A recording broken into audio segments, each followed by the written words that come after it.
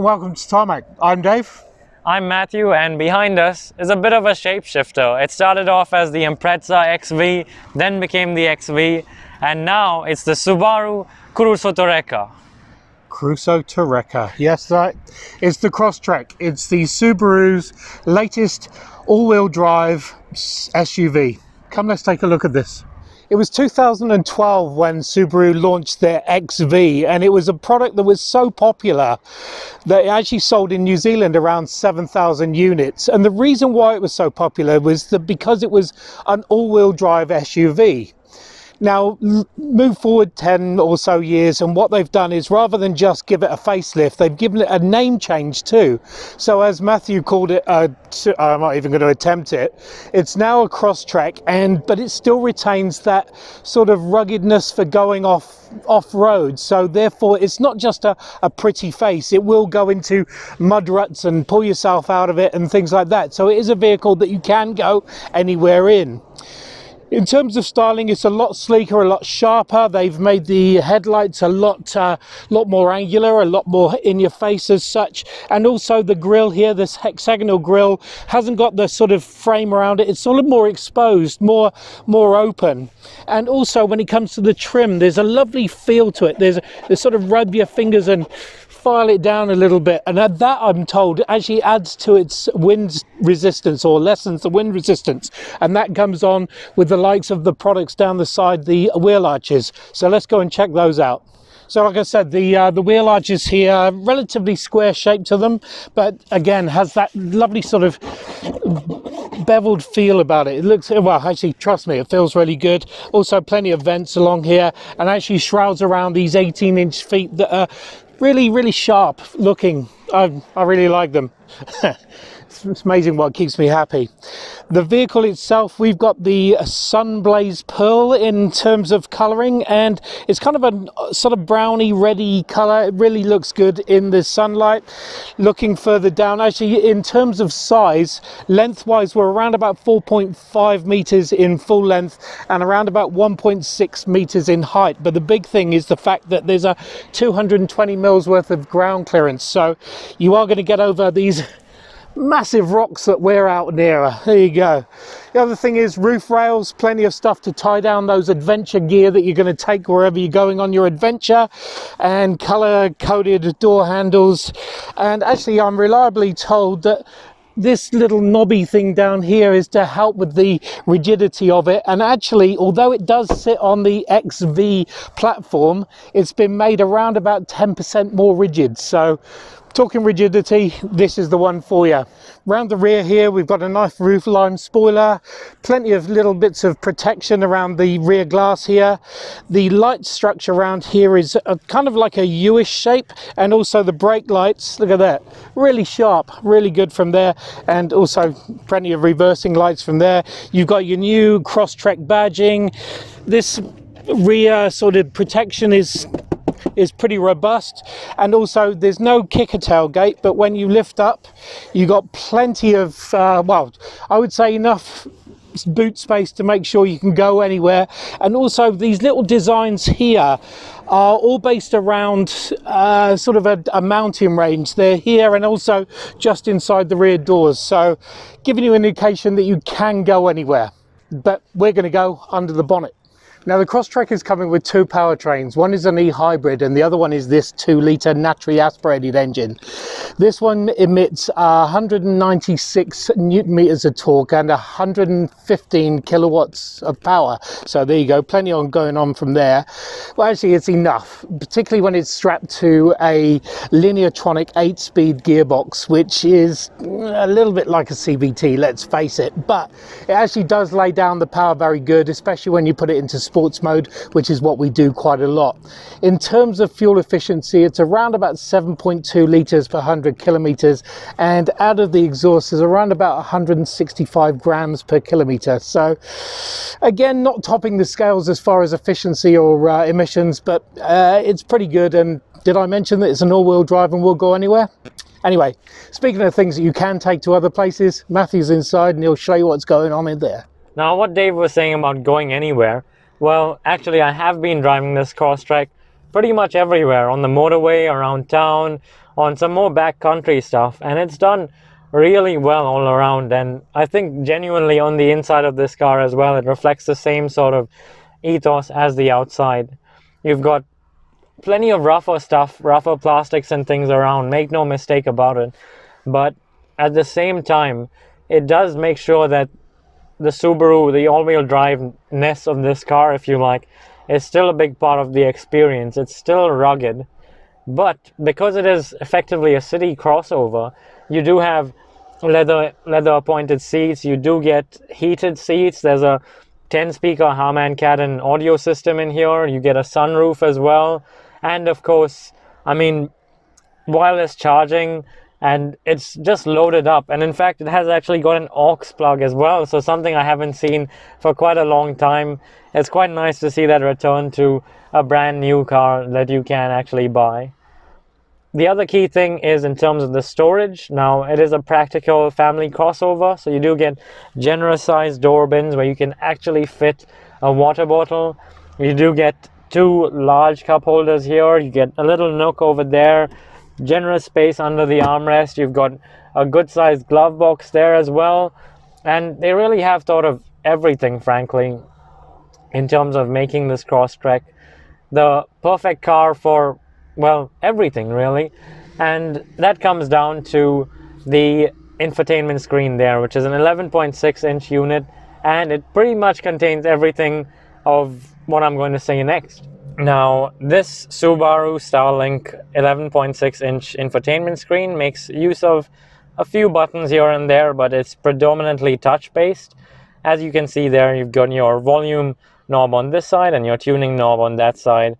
Shortcut button for the rear defogger, front defogger, and then your temperatures for the dual zone climate control. Looking straight at the screen, so it's divided into 3 parts over there. The first of which is a little shortcut menu. You can have, right now we have the X mode displaying on there, but you can flick over and take a look at your acceleration, fuel consumption, approach and departure angles, and your navigation as well as your audio input. The main screen, of course, has all the apps on here. This is the home view, and you can actually toggle between different screens, add more shortcuts to things as well. And once you click on apps, you'll see that it does actually have wireless Apple CarPlay and Android Auto. Close that, and it also has Bluetooth connectivity, there's aux, and there's USB connectivity underneath as well. So it's really well equipped in terms of all the connectivity options. You've also got navigation built in to make it even easier. Because Subaru has the eyesight system, that means it does monitor drivers, and you can set up profiles according to your different drivers, which you can activate using this sort of icon over here of a person. Below that, there's the air conditioning controls, and you just simply click that to bring up the dual zone climate control, and you can adjust the temperatures and the direction of the air vents too. But I gotta say that that is a little bit distracting to use when you are driving along, and definitely an issue that I have faced. Now, in front of the driver, you do have traditional dials. As you can see, rev counter on the left, speedo on the right, and that's really a welcome change from the fully digital screens we see nowadays. But of course, there is still a little bit of a digital aspect to this Subaru Crosstrek. As you can see in the middle there, you've got the information screen, which is divided up into several parts. At the top, you actually have a bar that shows you how much, whether you're adding or subtracting from the liters per 100 kilometer figure, and below that, the trip as well. It does say 7.9 liters per 100 k's, there's the average, but I have managed to get it down to 7.5 with a lot of motorway driving. Below that, you have your Crosstrek sitting on the road, and that sort of comes to light when you do use the adaptive cruise control. Also note that when I put my foot on the brake, it actually does light up the brake lights on the car there on screen, which is quite cool. And when you do activate adaptive cruise control, you will see that if you are following a car in front, it'll be a Subaru Legacy most likely, or some other type of Subaru. So that's quite cool from that aspect too. Below that, you have your digital speedo, and then further down you have a little green eye monitor, which is actually Subaru's driver scanning system, where the sensors are somewhere either in the middle there or further up, and make sure that the driver is keeping his eyes or her eyes on the road and not being distracted, which is quite smart from that sense. Below that you have the gear selector. Now it does have a CVT box, but it does have artificial shifts if you like, and you can actually use the paddle shifters here to move through the gears there. Next to that there's a little monitor that says I, and you can actually change that between the sport or drive or the I drive, and that just changes the torque delivery a little bit to give you either a sportier drive down low or a more economical drive. Speaking of the steering wheel, well, it's a nice sort of firm unit with good thumb grips and a good sort of sporty feeling to it, helped by the fact that there's paddle shifters on it. And then of course you have all of your steering controls. On the left side your audio and phone controls, and on the right side your adaptive cruise and your different drive modes as well. So there is really plenty going on up front here in the driving seat. Right, there we go. We've gone through the exterior and the interior of this Crosstrek, and there is so much going on. It is really a go anywhere car. So I think it's time that we, well, go somewhere.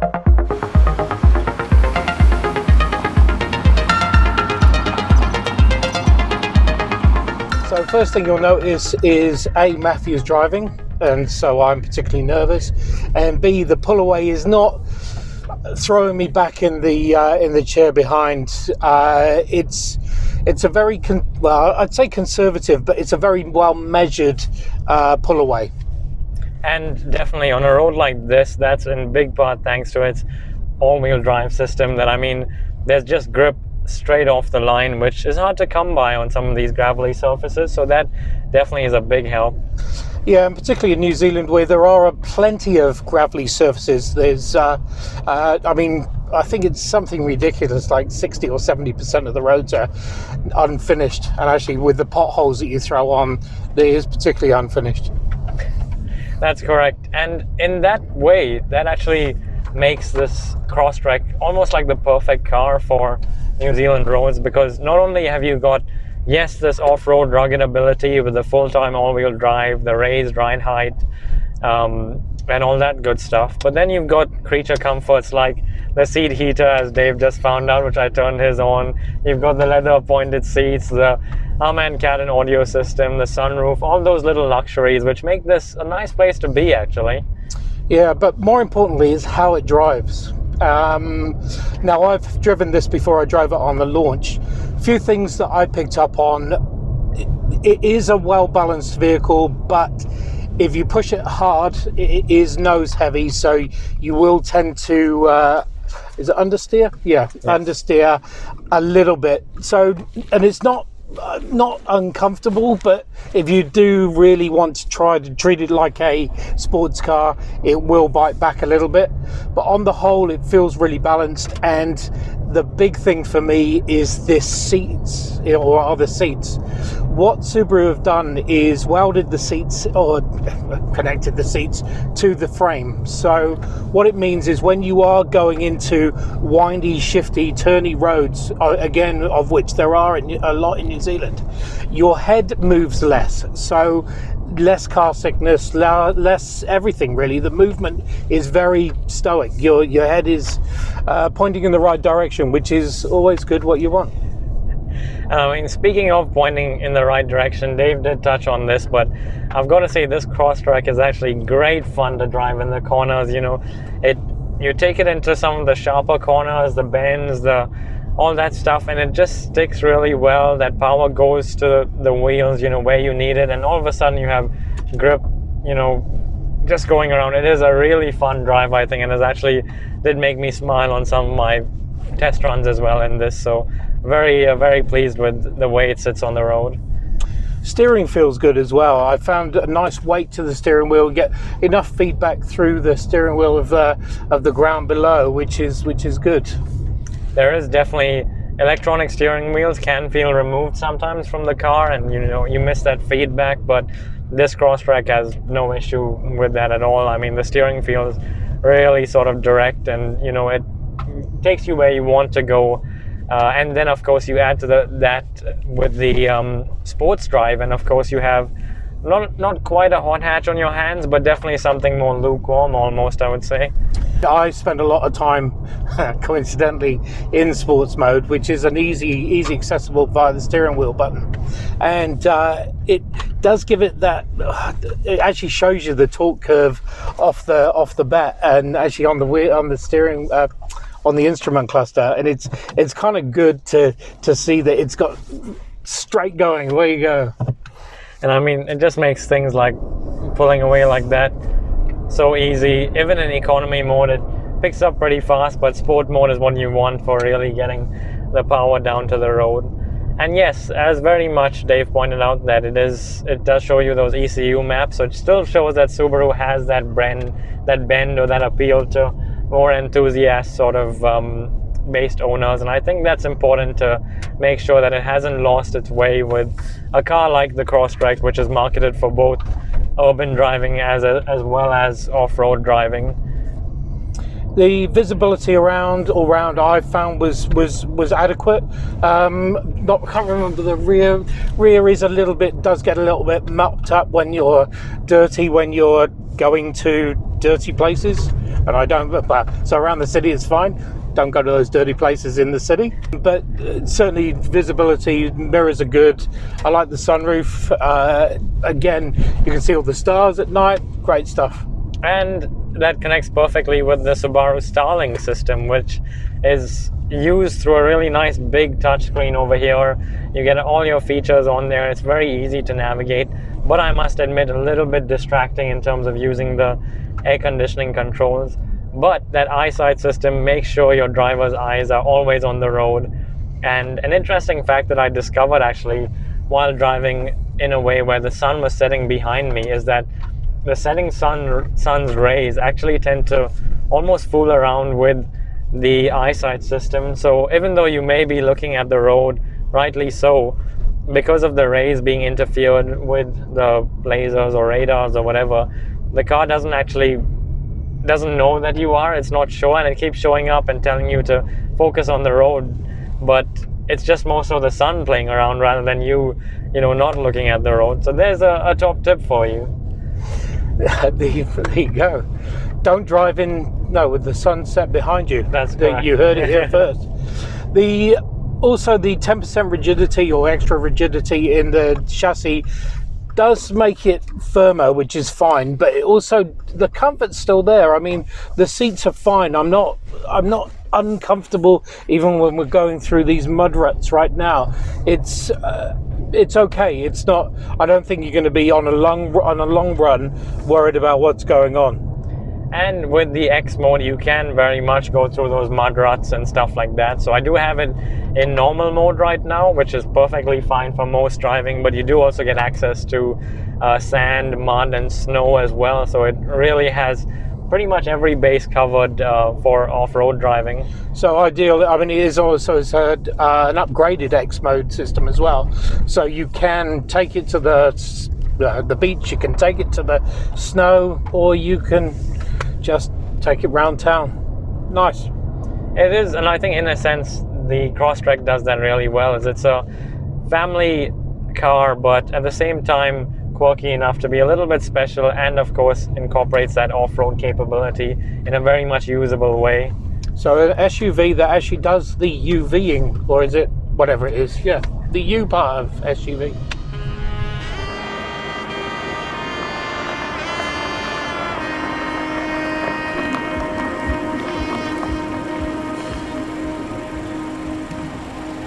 So there you have it, the new Subaru Crosstrek, not to be mistaken with the Subaru XV, because it's not that anymore. More refined, better name, certainly it does what it says on the tin, basically. So it treks and it crosses, so lots going on. I prefer the tech. I prefer the way it drives. I like the fact that my head is not bobbing around when I'm going all over the place. So much improved and enjoyable ride. Absolutely. I think it's, appeals to a really wide group of people because it's got that sporty style, that outlook to it. It's got the convenience, you can have a family in here, but at the same time it hasn't lost its essential Subaru-ness. That all-wheel drive system is still there. I've just invented a word apparently, but it's all well and good because this Subaru can frankly take you to any sort of world apparently. Even to another page in a dictionary. There you go. Thanks for watching. Make sure you subscribe and we'll see you on the next one.